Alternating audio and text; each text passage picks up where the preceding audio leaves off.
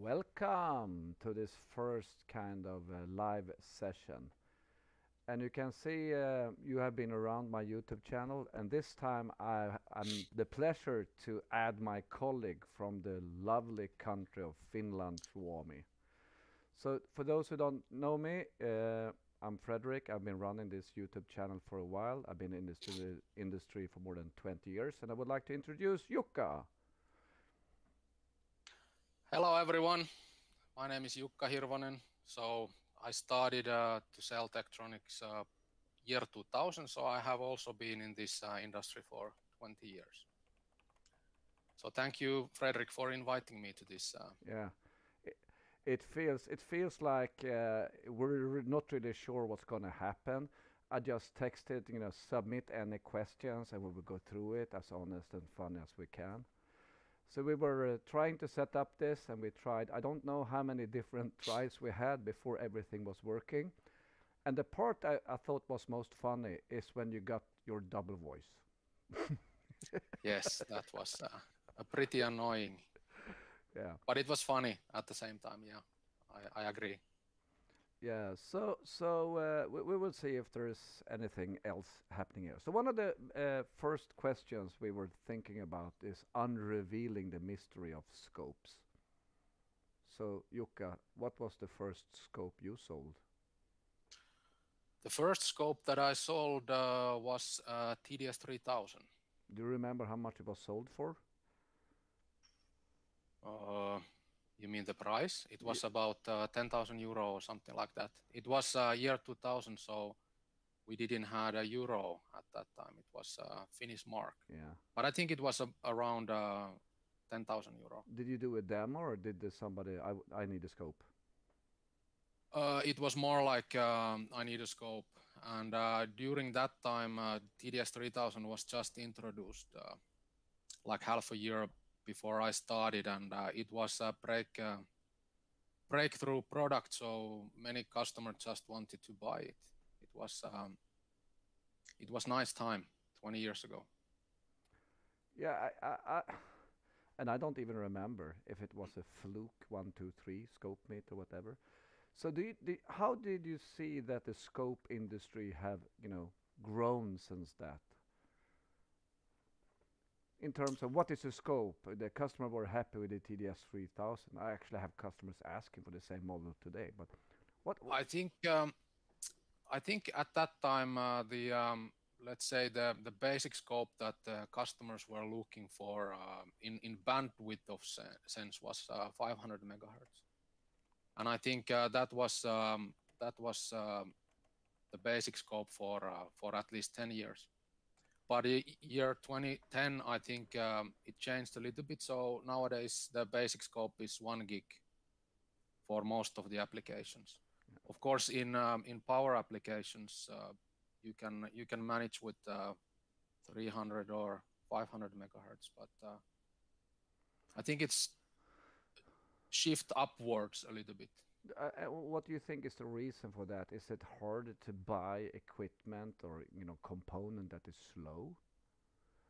Yeah, I think it's that, and then everything is going faster. If you think about mobile phones or tablets or computers, you need more speed. And did you feel that yourself? With your brain, it's also faster. No, I think it's going to another direction. Yeah, 20 years I was faster, yes. Yeah. But you have more bits now. Maybe that's the age, yeah. Yeah, the more bits. Yeah, more bits. More bits. So, we were when we were rehearsing this a little bit, one of the questions that we come across is this: what is bandwidth? So one of the questions I got, and it's a little bit confusing because people tell me, "Oh, it's not it's not hard, it's not easy.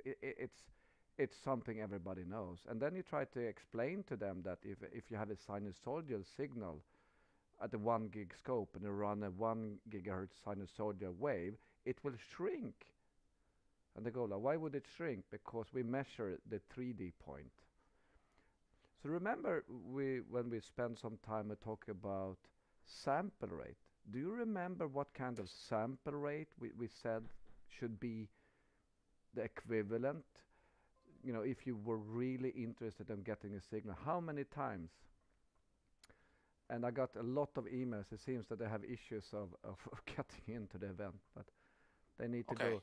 They need to go to my YouTube page, and it's under live there. So hopefully people can just send the link. It's completely public right now, so just send the link and they can join.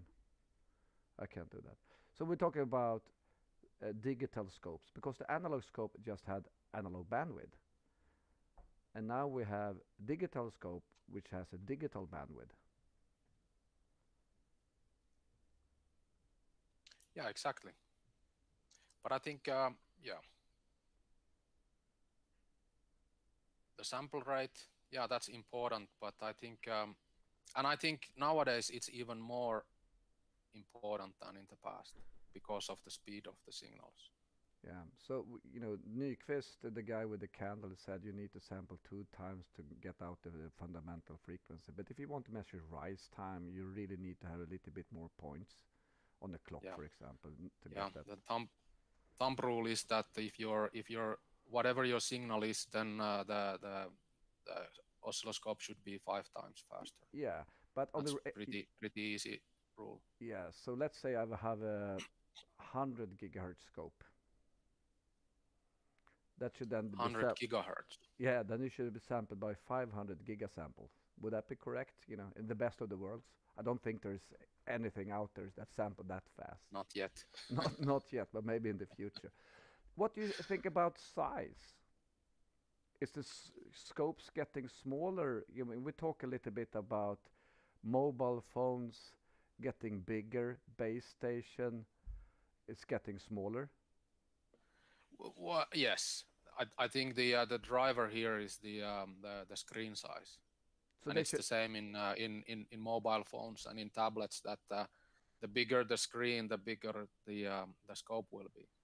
yeah. So But I think the electronics inside are getting smaller. So the old equipment are much heavier on weight. yeah. Do you remember the scope when you know Ericsson had the label must be carried by 2 people? Yes, that's So we also talk about the evolution of scopes. You know, we had the DPO, DSA, MSO, all that, you know, words. MDO, Yeah. all those.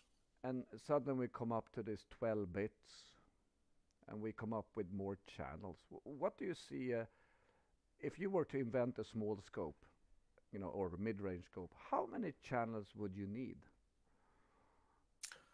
Uh, it depends on the application. But let's say your home brewery. 4 channels. 4 channels is it's bulletproof. Not Yeah. every time, but yeah. If you choose 2 channels, then most of the time you are running out of channels. So 4. 4 would be good. But yeah, but then it's more like what is your budget? And then we are coming to the first question always: what is the price? Is that And then if you, yeah. Is that the So most common question your customer asks you in the end? How much is it? What's the cost? that's the typical question. Yeah. So if But then you need to discuss about the application, what the customer is trying to do, and then by doing that, you will notice that the cheapest is not the best usually. Just another question I come up in my head. Have you ever sold scopes into very odd applications? I mean, scopes is broad, but is there something that you remember that this is really odd? Yeah, I think the first MDO 4000 scope, which was the multi-domain, so it has an analog oscilloscope, then digital channels, and a spectrum analyzer. Everything put it into one box, where you could see everything on time correlated in one view. The first unit that I sold here in Finland went to this. The end application was in a barn house. Barn house? Yeah, you mean those? Well, these where you have cows. I don't You know. know those. Let's call it a But cow they're house. yeah, cow house. Yes, a barn. I think it's called barn. So where you nowadays have robots for milking the cows, and all the cows they have a RFID tag in their ear. So whenever the cow feels that okay, I need to be milked, then they go to the robot, and there's lots of all kind of RF signals going around. So that was the first application, and I was it took a while for me to believe that was the application, but it was. So it was a robotics. Yeah, I think one most awkward was somebody, what you call it, when you put salmon in net in Norway, where they were breeding salmon, and then they needed a good scope. You mean the fish? Fish Salmon. industry, Yeah. the fish, yeah. And I go like, okay, do you measure something on the salmon? Is the really good salmon, or not as good salmon? And in the end, it was for feeding the salmon. So they have round nets and they throw out the food. Yeah. And this company made a special product that measure wind and current to making sure that every salmon in the net got exactly the same amount of food. But how can they measure that? I don't know. So probably they have a wind speed meter and then something that do like this, and then they measure something. Yeah. I don't know. I mean, I think it was an odd application. I think we sell mostly scope to like an engineering who would like have something that works for all applications. Yeah, quite often the customers are like universities where you go and then you talk with the professor, and the application could be whatever. Yeah, quantum physics or lasers, all kind of stuff. Strange things. When was the last time you sold a scope with a floppy disk interface? Floppy disk? Yeah. Or you mean the smaller one, not the bigger one? No, not the bigger one. Yes. Okay. The smaller one. Oh, that's a good question. I think TPO 4000 scope was introduced. I think it was, I remember it because it was a Valentine Day, 2004 or 2006.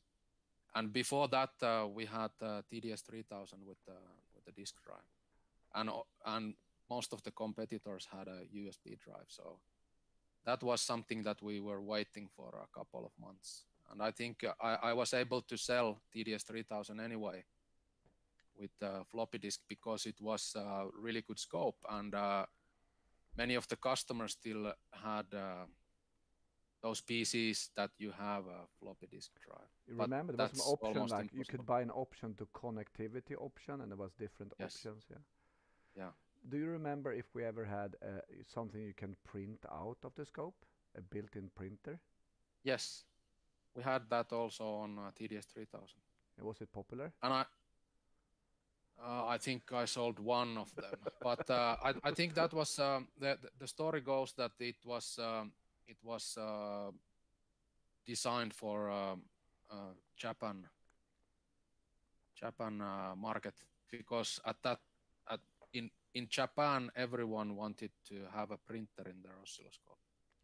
I worked for another brand for many years, and they had, so you can have one one of the divisions on screen to be a few meters. So if you did something wrong with the settings, we were running out of paper because it's printed out like 50 or 60 meters of paper, and the papers were really expensive because you had to order from us. Yes. Yeah, exactly. So I was at that time I was working for a distributor, so I was not working for Tektronix. So one of my my other brands was this paper manufacturer. it was yeah. So you actually made more money of selling papers than selling the scope? Yes, of course. I sold only one printer for an oscilloscope, but there was lots of customers, power customers, that were using these what is it? that it's drawing this line really slow. What is the name? Like a graph or something? Yes. So I was selling paper for those.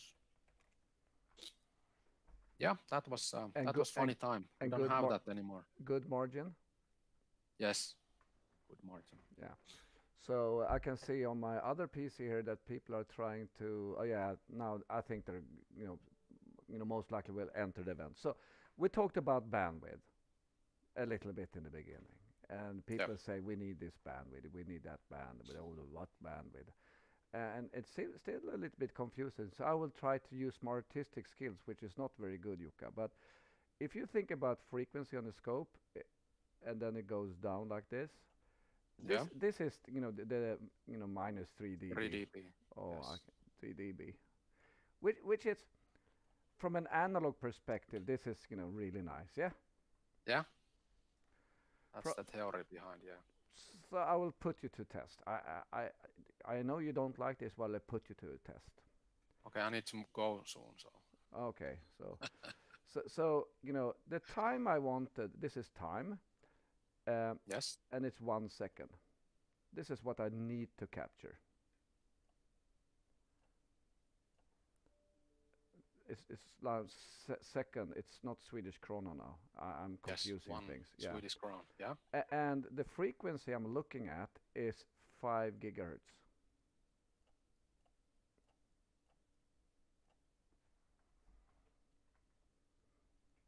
Yes. So 5 times that, 25 gig. So you would assume 25 gigasample? No, 25 gigahertz oscilloscope would measure that below minus 3 dB. Oh, so it's but what about sample rate? Sample rate. Yeah, let's say 25. You need a lot of things on the edges. 25 gigasample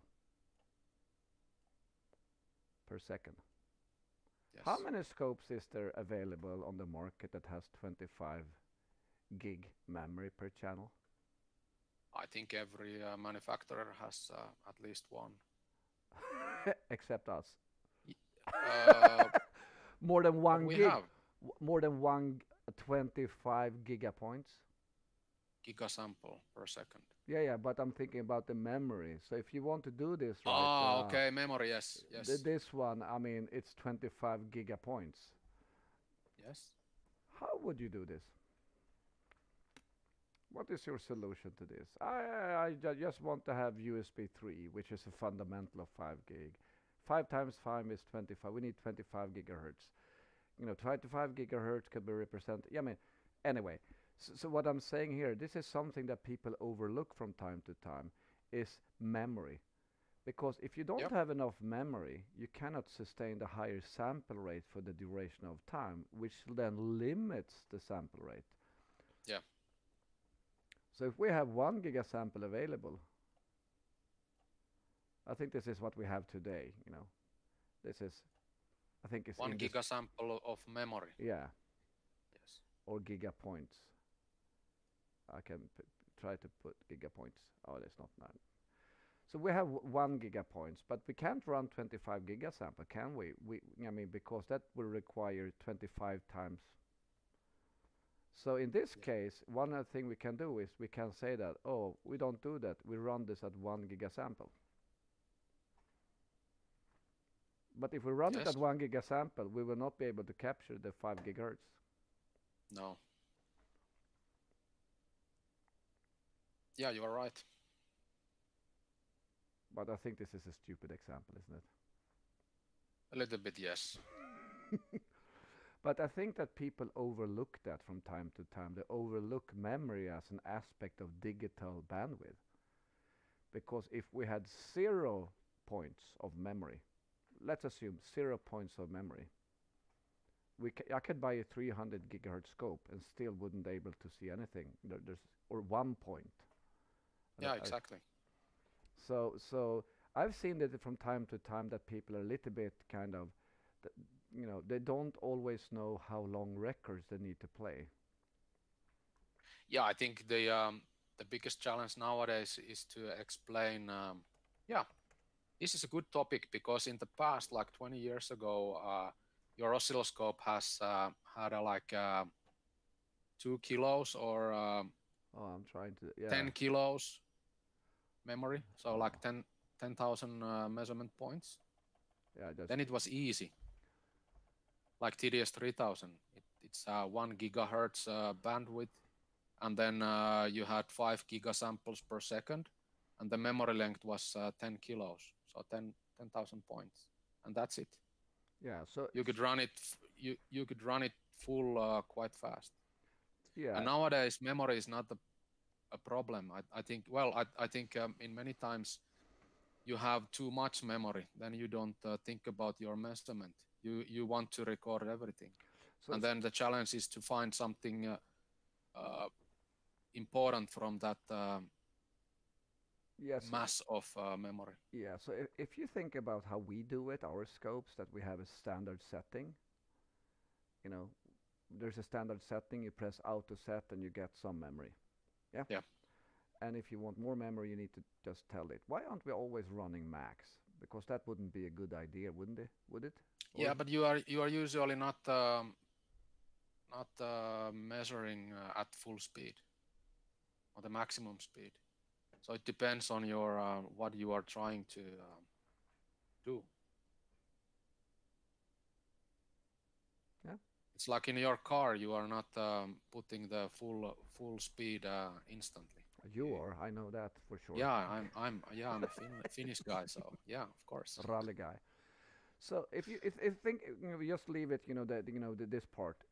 So probes, have they evolved anything? Yes, I think nowadays the biggest challenge is to get a really good measurement point.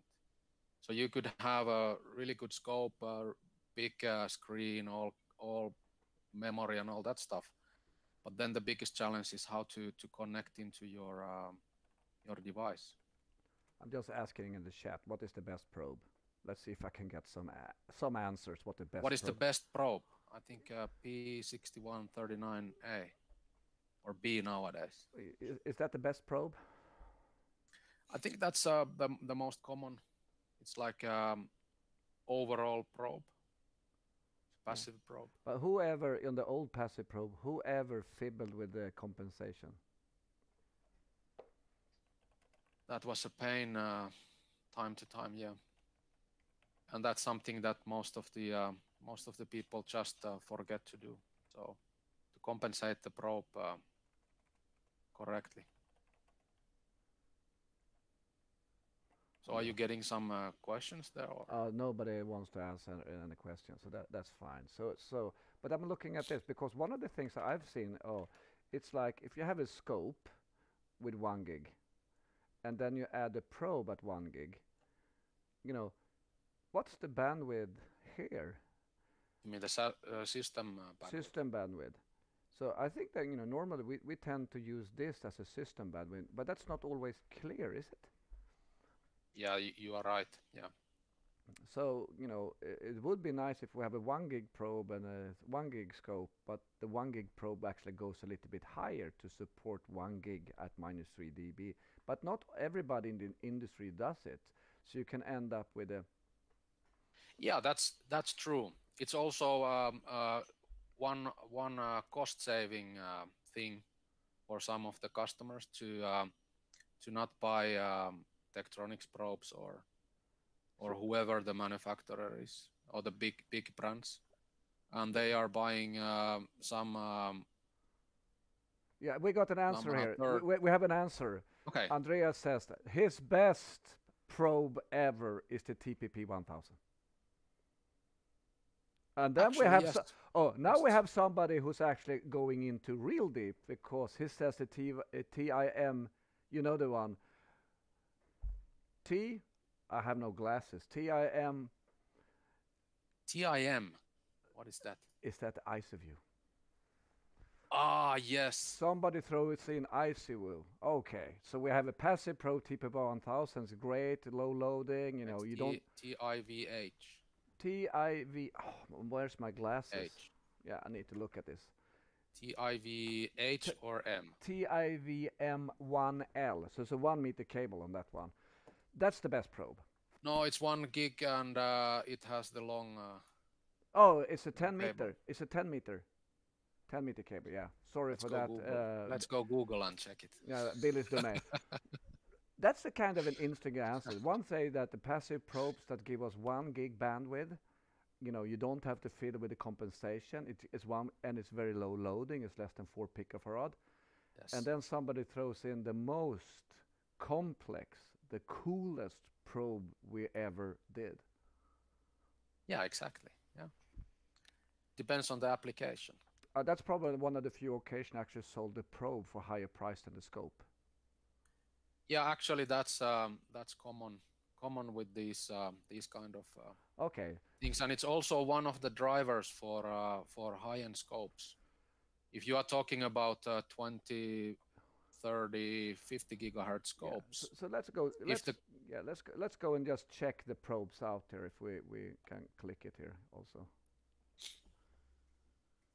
Oh, and I got Arne Wikström, of course, the system bandwidth, square root of scope, times 2 plus probes times 2. You're right, but I wanted to simplify. I'm sorry, Arne. My fault. My bad. So let's talk about which one is this? Where is it? Is it? At the first one. This one. isoVu. This one, yes. I was always a little bit against calling this a simple probe. This is a system. Would you agree? It's a system. Yes, yeah, it's a probing system, yes. And it's a little bit hard to do a demo. I think it's a little bit hard to get, because one of the beauties of this, you need to have a really good access point. And if you don't have a good access point, you can't really see the benefit. It's like if you ever used our TPP 1000 with the standard long lead, which I have somewhere here, yeah, with this lead, the long one. That's not giving you really 1 gig. You need to have a small, this ground, So the same thing with this, but this is more sensitive. Yeah, the ground loop is something that some of the customers are asking. Can I have longer ones? Oh, you can have as long as you want, but the bandwidth, everything will be bad. Everything. And that's a good question from a customer, because then you can educate them a little bit, and it's not. It's always a good thing to have that kind of discussions. So your favorite probe was the old P? Yeah, P6139. But that's like basic. I like this probe. Maybe I'm a little bit odd. That's a new one. That's a new one. I like this a lot. It says power rail probes. I thought in the beginning it was an integrated current meter and a voltage meter who lifted up and measured the power instantly. But of course it's not. It's a really nice offset probe. So have you tried this live ever? This one? Me? Yeah. Yes. Yeah. I have tried with a couple of customers. Yeah, and the feedback must be wow, isn't it? It is a wow. Yes, definitely. And then the second point is the price, and then it's another wow. But in a sense of your application, if you read that, if you need that those specifications to be able to work with your device, then you don't see price is usually a second.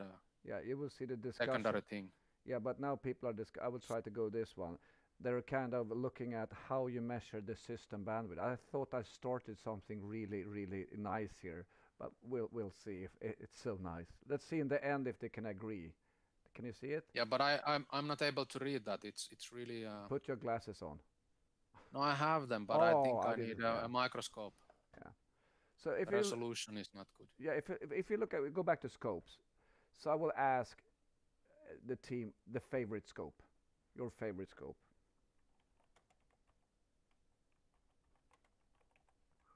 Your favorite scope.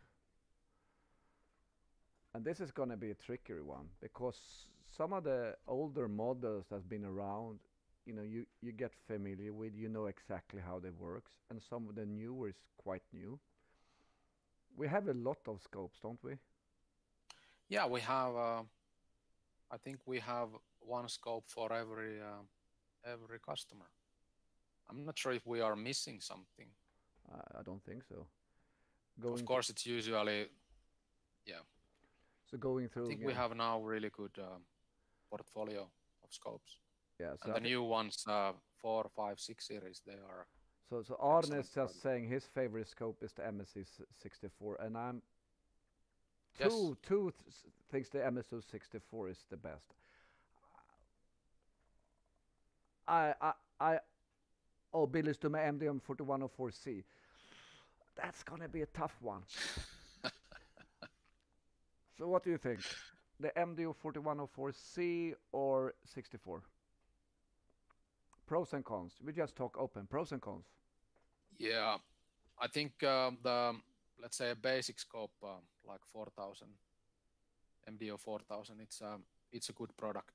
We have had it for a long time, and I think it's really good scope. Okay, the RF performance is good. You can buy a Yes, 1 gig scope and get a 6 gig RF input yes, and digital channels. and digital channels. Most of the Standard. yeah, You can't. You can even connect it to SignalView PC. It's not that fast, but you can do it. yeah, it's a basic scope. Basic scope. So when we introduced the MSO6 series, or you know, the 6 series, in the beginning we didn't have the time domain stuff. We didn't have the RF really ready. Yeah, And now with the latest box car, we're getting very very close to the 4 series. The problem is the price level, I guess, because the MDO 4 series you can yes, buy at a lower bandwidth on the analog channels and still get a 6 gig with up to 3 gig modulation bandwidth. I think our maximum right now is like 2 gig on the 6 series. yes, yeah. So from a price perspective,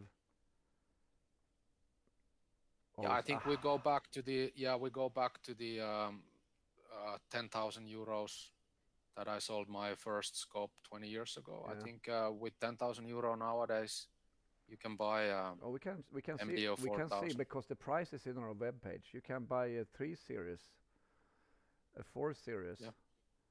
Oh, look at this! I think I never sold one of those. And then we go up three. Let me see. Yeah, 6. Yeah, that's Oh, the then it starts to be a little bit more expensive. 13. Contact us. 25, etc.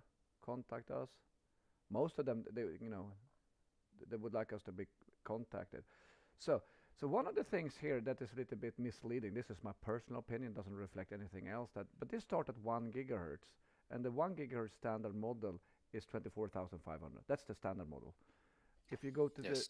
5 series, I guess the pricing here is actually the price for 350, and so on, so on. Yeah. But could you upgrade bandwidth on the 4 series, MDO4? I don't think you could. MDO 4000. Yeah, could you upgrade the bandwidth? No, So no. you kind of stuck. Yeah. I will ask another question. What should I ask the audience? The favorite software, maybe? Favorite software? Or what should I ask them? It seems that we have a clear Yeah. winner on MSO64. What should I ask? Uh, we have gone through probes, not all of them. Scopes, Not all of them. not all of them. What would be? Good question. That is a good question. I will ask it. What is a good question? Yes, that's a good question. An open question. Oh, you can upgrade the bandwidth on the RF side, but I'm not sure if you can do it on the analog channels, Jukka. You went. Oh, there's somebody went from 500 to 1 gig. Yes. I can't remember. I can't remember that. I can't remember that. Oh, That's Spectrum View. correct. Spectrum View. Should we talk about Spectrum View versus MDO4? Arne is asking. Spectrum View, yes, that's that's really good. Is that good? I'm not sure. Yes. I'm not sure if that's good. So here I have, prepared the 6 series, and I will ask, oh, okay. You can upgrade. I know that you can upgrade from 3 gig to 6 gig, but I was a little bit unsure about the analog bandwidth scope. So Billy's domain, you're right. I'm sorry. Yeah, let me see. It's I can check it out. No worries. So hopefully you will see a scope screen. This is the scope screen of MSC4. So I will ask you, can you figure out what is on channel 1, channel 2, channel 3, and channel 4? I need to say something. What's on channel 1? Channel 1, 2, 3, 4. Let's see if they can figure it out.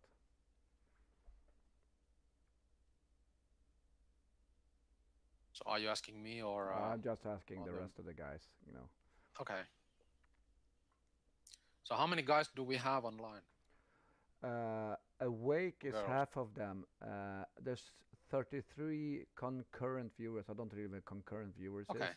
It's going up a little bit lately. I don't know if people have, missed the time slot or something, but at least they're in and looking at this.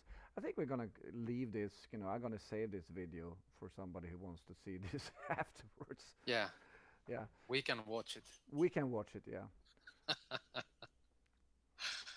So I asked them what is on channel 1 and it's on the top, and channel 2 and 3. Do you know what's on channel 1, 2, 3, 4, Jukka? No, I cannot see it really well. Is that because of the? Yeah, the resolution is not really. Should I go a little bit like this, or? No, channel 1 is that's an analog signal. And then you have digital channels. And is that channel 3? The red one? I don't know, so I can actually run it here. So what is channel 3? And we have channel 1. Okay, I think channel 2 is actually the digital. Okay. So I will just remove those, unused stuff. And we can run again a little bit like this. Unfortunately, it seems that my remote scope, this is just stopped. Oh, they don't see all channels. Yeah, and then when you run it, the resolution of the picture is going. Okay, can I do something like this then? Just move it over here. So I don't want us to sit in the middle. Yeah, try it. Like this? Is that better, or? Yes. Yeah, now we can see the batches. Yeah, that's good. But I cannot go down here, can I? I can. Oh. The user preferences. Oh.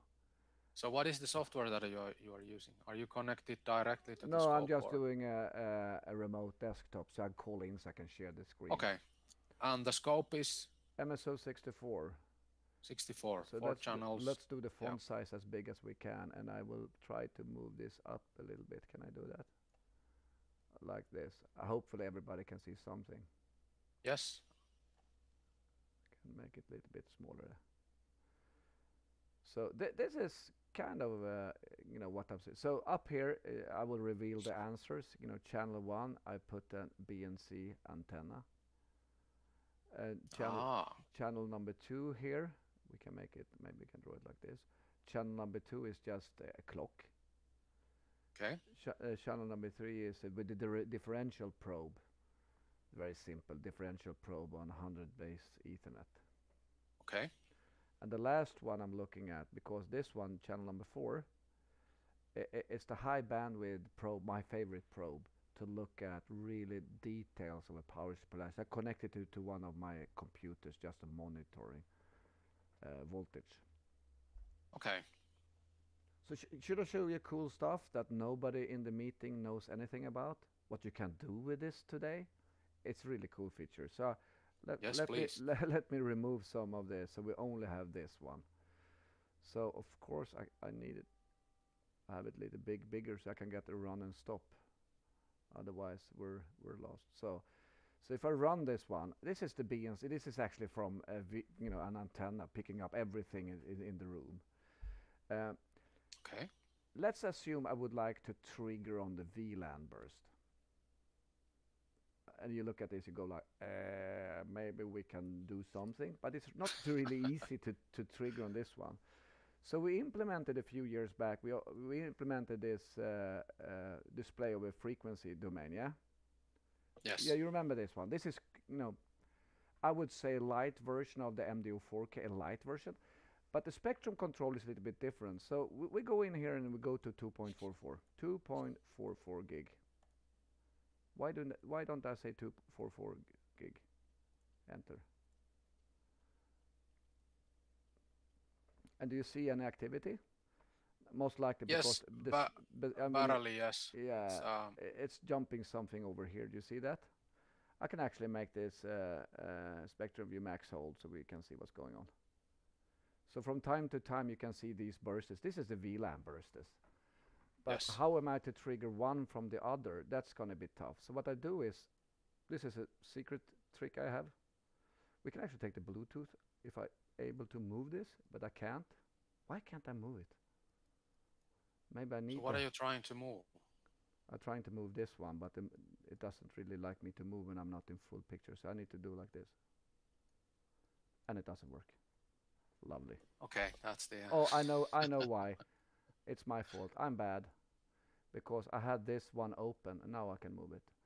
And you see there's a Bluetooth. Yes, okay. There's a Bluetooth coming over here from time to time. Yep. So what we do is we narrow the bandwidth down so we can have something like this maybe. Just looking if there's something coming. Oh, now the Bluetooth is gone. Oh, there it is. So if I was supposed to trigger on this one, that's going to be challenging using the analog trace down here, wouldn't you say, Jukka? Yes, extremely difficult. Yeah. So what you do instead, you use one of the new features we have, and you go to Spectrum View, and you have something called magnitude versus time. I normally go for this power log instead. And when you have it, do you really see anything down here? I can move this up a little bit, so you don't really see anything, do you? Because, no, and the picture quality is not the best one, so no, I can barely see anything there. Yeah, so it's really down here. If I move it, you can see it's really no power. Yeah, now I can see it. Yes. You can see a trace. Yeah. So what I can do now from the trigger system, instead of selecting the analog as a trigger, I can select the magnitude versus time on this filtered area, which is a span of 5 megahertz. So if I go to the trigger menu here, and you can see it's channel on. It allows me to trigger on magnitude versus time. Okay. And then we can put this in. Oh my God, I need to move this down again. I need to trigger on mode and hold off on normal. I'm happy. Okay, so this is it. And then we run this one. Nothing will happen until I move this down a little bit. And you can see now I'm actually triggering on the actual event. So if we go up a little bit, 5 dB, I don't know where did it go. So here you can see I'm actually triggering on that event and not triggering. Okay. Yeah. So this is a Bluetooth. Yeah, this is a Bluetooth. So maybe I can put it down a little bit so we have a little bit more stable trigger. So this is Bluetooth. It's still very short, but if we go up a little bit in time, you can see that this is the Bluetooth event. Yes. I can probably fine-tune it a little bit. So this is a Bluetooth burst I'm triggering on. And imagine triggering on this analog, which has a 8 gig bandwidth. Would be a nightmare. The cool stuff. If you work 1 week and then you can do it, but for you. Yeah, so I'll just move it over here, and then we a little bit longer time frame. So I stop this one. What I'm trying to do now is go back to this one and the spectrum view to show frequency versus time. And we have frequency versus time here. So I need to set up a squelch. Shit. So what I was hoping to accomplish was something that is not that easy. So there's a squelch here. that I can put down, and I need to move it down, down, down, down, down, down, down. Hopefully we'll see something soon. In which? In the lower case. Which? Okay. I don't even know. It goes so slow. Let's have 10. Oh, it's too much. So we go up again. Oh. 20, and maybe 30. 50? The 30 enter. I don't. So what I was hoping for, and that's probably because I'm not really centered. So I'm gonna move this guy precisely in the center and then run it again. You will be able to see the decoded data. Okay. Yeah, now when you stop it, the picture quality gets better. Yeah, I know. But when you are running it, it's like yeah. So we have these three traces, and the question is if I should do it like this. I'm going to check. Yeah. So now you can see here in the bottom with the frequency. Can make it a little bit bigger. Do you see this? Yes. Do you know what that is? This is my burst. This is my Bluetooth burst that I connected. That's the Bluetooth burst. Yes. Yeah. So if we were let's try this, and I can go into zoom. Can I zoom this? I don't know. Yeah, you can see the zoom here. Yes. Wow. So, what if I told you that nobody on this call knows a secret? I know. What about making a bus now? What? I will make a bus. Not a bus for people, but the digital bus. A bus. Okay. A bus. A bus. So unfortunately we don't have Manchester coding, but and we do an RS-232. You see the source here? Could be frequency versus time. Okay. And then we have, of course, a threshold that should be 0. And the baud rate should be probably I don't know. I don't know the baud rate of this one. I think it's quite fast. But it's decoding. It's giving you something. Yes. Shh, don't tell anyone. Shh. Okay. It's secret. So of course this this is just a simple way for you to show that I'm taking a normal scope, not looking at the analog anymore. I'm capturing a Bluetooth burst from my antenna. I'm able to trigger on it, and I'm able to do the FSK modulation, which is this case, and you will see some data. So if you look at where's the bus again? Here is the bus, and I'm sure you can get to the bus, and you can have the bus and waveform. So this one should actually represent. Yeah, it gives you zeros and ones. Yeah, they give me something. I mean, it's not Manchester coded. So if you go for the result tables here and bus the code and add that, you can click here and you should be able to zoom in these positions. Don't tell anybody about this. Okay, this is something. Is this a new feature or? No, it's a secret feature. Secret feature. Well, I think, maybe one topic that we can discuss is the boxcar releases that we have. Yeah. So what is a boxcar?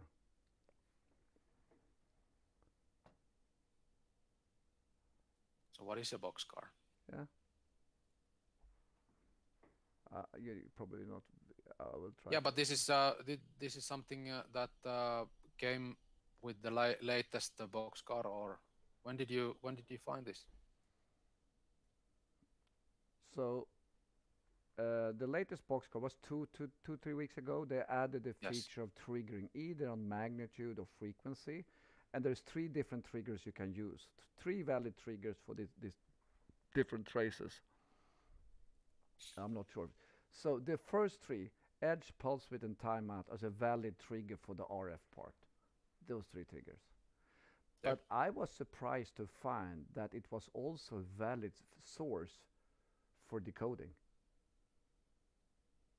Yeah, I didn't know that. And I don't think anybody actually run this. So I'm not sure if Bill is still on the call, but I would imagine that you have a hard time to do this on the MD4. You can do that with Spectrum View, Signal View PC. Sorry. So we are on Boxcar 10 now. Yes. So I think it would be easy to, or I think we know what a boxcar is, but if there are viewers that don't know what is a boxcar, why we are talking about boxcars? I don't know. You're mentioning it, so I leave it to you to explain. Well, how can I say it? It's a boxcar is a software release that we are releasing every quarter since the start of when we introduced MSO5 or 5 series oscilloscope. Then we had a boxcar number 1 2 years ago. No, it was 3 years ago. Was it last year? Yes, 3 years ago. Yeah, just one per in quarter. The summer. Yeah. So there's 4 Yes. quarters per year. So yes. So it's an idea that we have a hardware platform and an oscilloscope, and then we are introducing more features in every boxcar release. Is that a good explanation, or you want to add something? I just asked them if they understand or not. No, so it's a Finnish guy talking, so nobody understands. No. So the boxcar is. I mean, I like the idea, and we have, you and me work with Tektronix. We have a very limited visibility. We know what's cooking, but the end result is not always shared with us until it's actually released. Because if it doesn't make quality, it won't be released. But Yep. but it's a good progress. So 4 times per year there will be added features for free, things that they added, or there will be options to add more stuff to it, like more serial decoding or other type of packages. Yep. That's the idea. So it's a continuing process to make our scopes better. Yeah. And it's also voice of the customer based. So whenever a customer has an idea or a need for something new, they can request us to have that in our scopes in the future. Yeah. So So I it's guess a continuing process. Yeah, I don't think there's too much other things going on right now. There's no chat, nobody's asking any questions, so we give a few minutes more to talk about something completely irrelevant. Okay. What what would that be? No, it's your idea, so it's your question. So no, so scope, so more than scopes, it's easier to connect, would you say, to a PC? Yeah, nowadays, yes. And I think also nowadays, you were mentioning about the channel number, how many channels, and I said 4. But now we have a possibility to go to 6 channels or 8 channels. And also we can build up bigger systems with more channels than 8. So I think the maximum channel account is how much on a system? I don't know. I would say 1,000. It's depending. It's depending on how you set it up. Maybe a few thousand channels would be doable, and that's probably before the one-off experiment where you shoot something and you have a bunch of sensors you want to do something. Yeah. But for normal engineers, they still would like to have a scope that they can operate in front of, or operate remote. So were you happy with the release of this tech scope? Yes, that's actually an excellent software. So what I and it's still under the it's not under construction, but it's we are adding features to it. Yeah, so I will try to in the link description of this video add something we talked about today, so you can just look at it. But that's a quite nice feature. I like it. You can remote control scope. You can, because I have some customers asking, if you remote control a scope like I do, and I press save a setup or save something, everything is saved on the local scope and not on my PC. So this is the first time ever really we have something that I think is stable enough and it works for you to save the waveform at your local PC or the end destination. So you can share it Yes. from there. I think that's a kind of... This is one application that we have a customer here in Nordics that because nowadays people are working from home, some of them are not allowed to go to the office or to the lab. So they are quite often asking, would it be possible to remote control the scope and then get the data out from the scope and then have it on your own PC for an analyze, and that's possible to do. I think in the past it was so that you could take a remote control of your scope on the lab, but then if you save it, then you need to have a USB stick in the lab. So then somebody needed to go and take the USB stick there. So we got a question from Arne. Which model can we remote control? And I guess, Arne, you mean remote control in a way you can get the real data saved on your PC? I think I would go with say 3, 4, 5, 6. I don't know about 7 yet. Yeah. I haven't tested that, but I think there is a... If 5, 6, sure. 4, because we also have Kickstart. Have you seen Kickstart? Yes. So Kickstart supports some of the scopes for the same features, but that's for more data collection. I mean, the beauty of this box is it can actually do analysis. You can do decoding. You can do whatever you want on the offline, and we can do that on other file formats, which is not the property of Tektronix as well. But in the remote session,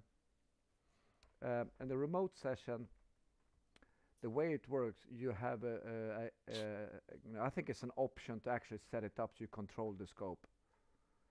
Now Arne said yes and no, and I'm totally confused. So 4, 5, and 6. The 3 is not support. I don't know, but there's a plan. Yeah, 3. I'm not sure. No, so there is a plan to implement TechScope. It used to be called TechScope Anywhere. It's a little bit confusing, but TechScope is the new one.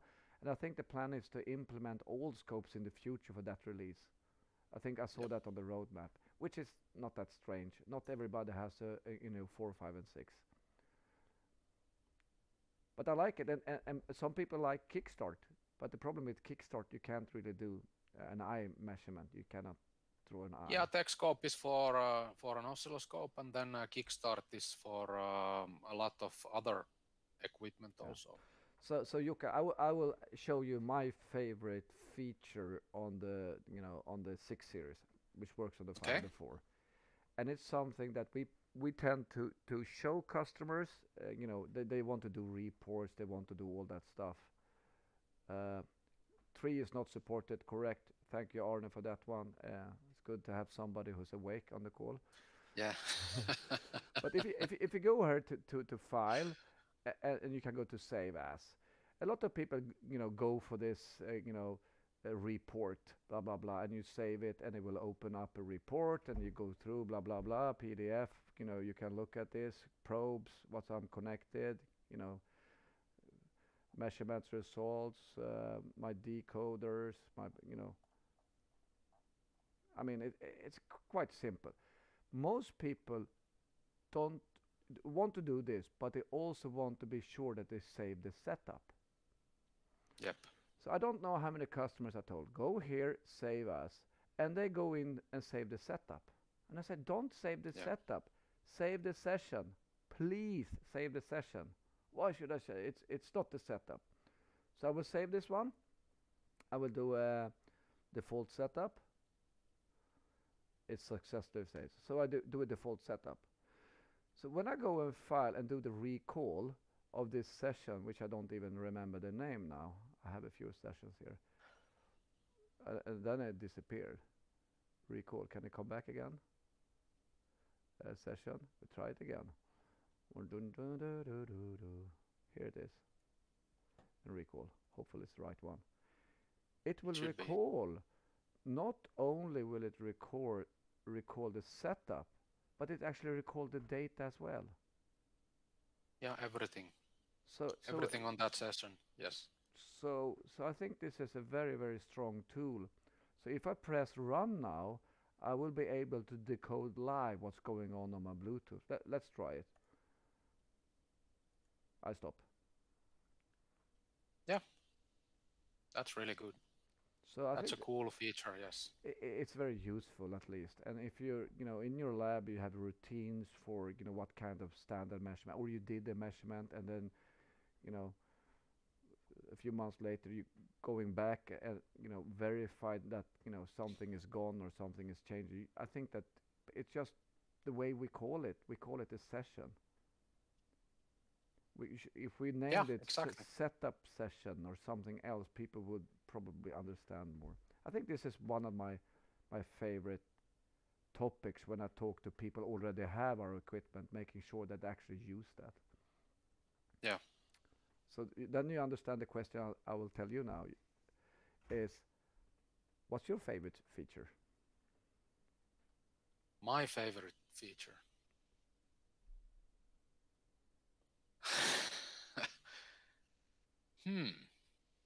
Or I will ask. What would I say? Please. There's so many. Yeah. There's so many. Please tell me your favorite feature on the MSO6. So I think this is the last. I think this session is one. I think this is really good. So.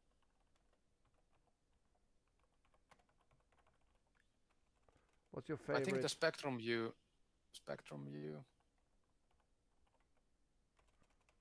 Function on the 3, 4, 5, and 6. So are you getting questions or? No, just a few of them. So I mean, we were correct. So how many participants we have? Arne like call-outs. I think that's a good point as well. Call-out, yes. Yeah. So let's do a call-out. Let's do a call-out. What should I call out? I should call out this one and do a call-out. And double tap to edit. Oh my God. Delete. Double tap to edit. Okay, note is BCC Finland. And the format should be really big. Yeah. We take the biggest, so we can really see it. It's a little bit a commercial for BCC, which is our technical partner in Finland. Yeah. BCC Finland. Okay, and the settings would be bookmark, or we have this arrow, so but the bookmark is kind of cool because you can select where to put it on. Yes. So you can have the analog, normal frequency of magnitude versus time, and then there's the dB. I mean, so that's the call that's out. really. We should actually change. And then if you change the position, then. Yeah, the color should be. Finnish people are more like white. No. What's the Finnish color? White and blue. Blue. White and blue. And then we can remove this zoom. I don't think we need it. So we're measuring over here. It's minus 66.696 dB. Wow. I can actually move it a little bit so it's a little bit clearer. Oh, we have Samuel say it says virtual trigger, but I think it's meaning visual trigger. And that visual, is yeah, that is something I'm eager to see this at one point. Is where we go into. We have this more button, the mask and visual trigger, but the visual trigger, I think that they're cooking something because the visual trigger, yes, will work over here, or it will work over here. But if I try to do any other trace, it won't work. So there's still some of the traces in terms of the spectrum view doesn't work. But wouldn't that be cool to draw a box on a frequency? I like that. Yeah, it's basically you draw a box or whatever shape box on the screen, and then you tell to the scope that trigger when the signal is on that the box or it's not there. So then trigger. It's quite easy to use trigger. So I used it for timing synchronization time when we have multiple channels that needs to be aligned at a certain and we want to capture the worst cases, we use visual triggers good enough. And also for some from DDR or LPDDR4, if you have a really noisy LPDDR4 setup, with, separating reads and writes with reflections, visual trigger can do the job for you to just separate. Yeah. So we had callouts, we had virtual triggers, and your favorite was, you cannot pick one of those. Spectrum view. That's something. But that's already on screen. Yeah, it's already on the screen. But that's something that you can. If you have 4 channels, you can have 4 spectrum views. Now we have only 1. If you have 8 channels scope, then you can have 8 spectrum views. Yeah. And that's really unique. Yeah, and the only thing they don't share, that you can, can drag them in time. I guess this is something that, I'm sure that if Billy still is on the call, Billy's domain is still on the call, he knows that this is the feature that everybody likes. So if you go on and have a little bit of what I'm doing now, I'm trying to change the horizontal scale. What? Sorry, I had to delete this box. Delete this. Delete call out. So I can change. So if you have this a little bit longer, and I do a preview again. Stop. So this box here corresponds to where we do the FFT. Yes. So if you drag this one around here, some people think it's it's a nice feature, but sometimes it's like. So this could be separated on the different channels. The center frequency can be separated, but there is some changes like resolution bandwidth because there's the same sample clock tables here. What do you say? Yeah, and I think one thing also which is quite cool is that you can change the how big the letters are. Oh, that's good for us. For you without glasses, I think this is. Yeah, so we also. And for many engineers, that's something that they like. Yeah, so we also have a question now. So Andreas, combined in the channel within the stack mode. Okay, so I will show you how you do that. First of all, to be able to run this right now, I need to set it up so you will not be able to see anything because I will move this to the lowest setting, which I think is 12. Okay. Jukka, do you have your glasses on? You're gonna need it. Yeah, I have, but it's not really good. Yeah, now I'm. Are you with me? Maybe I take my. Yeah, now I'm seeing better. Yes. Okay. So one of the things they ask us how you can combine channels. So you just drag them on top of each other. And I think even you can do that with bus. So now I have 2 channels here and 2 channels here stacked together. It's kind of cool, isn't it? And if you it is. Yeah, and you unstuck them, like just pull them up again.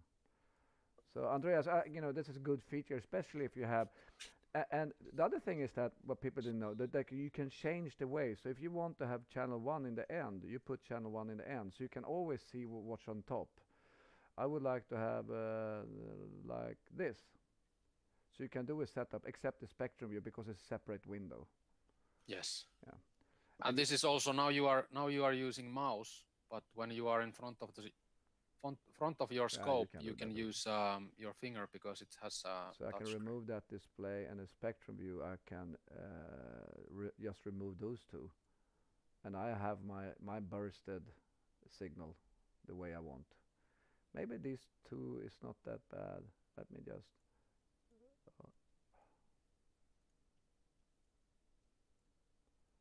I want to have a little bit. What? I'm not sure what's happening here. Yeah, I go back to. I don't see anything. Always us that doesn't see anything. Let's make it bigger. That's good. Now it's good. Now we're back. It's good. So in this case, for example, we have on top here we have the frequency, then we have our source, which is the bus, and then we have this one. So maybe we should have. I don't know. I like this display. I love it that you can go down to the symbols here and you can see that the different, AB85DDE. And if I can run this, you can see should be always 55 in the beginning, but it's depending on which device it is. Anyway, that's killing. So combining the stacks, good. I think we're done. I would love you. You know, I'm gonna save this YouTube video. Me and Jukka, we're gonna work on some of the links that we need to provide you. And thank you guys for joining. If we want to do this again, please let us know. It's not too many people on here right now. People are dying, I guess. So I would say thank you so much. Yeah, I think it's lunchtime. Yeah. Bye bye, guys. Hope to see you soon again. Thank you. Bye bye.